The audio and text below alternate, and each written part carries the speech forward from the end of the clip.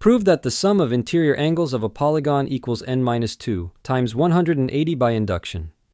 Let's start with the base case. Since n equals the number of sides of a polygon, the smallest possible value of n is 3.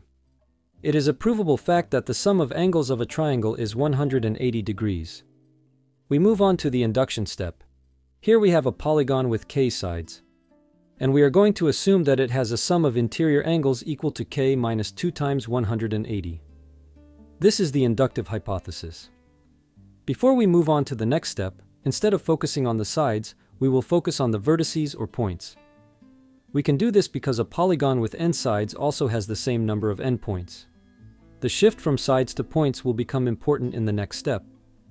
Here we have a polygon with k plus 1 points.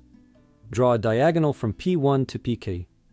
The diagonal divides the polygon into two smaller polygons. The green triangle has a sum of 180 degrees. This is what we showed in the base case. The other polygon has a random number of k points, which means the sum is assumed to be k minus 2 times 180 degrees.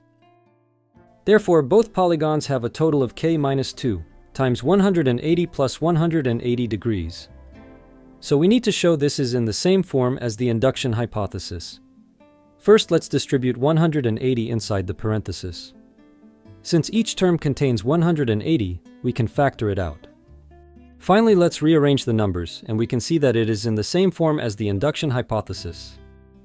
We have proven by induction that the interior angles of a polygon equals n-2 times 180 degrees.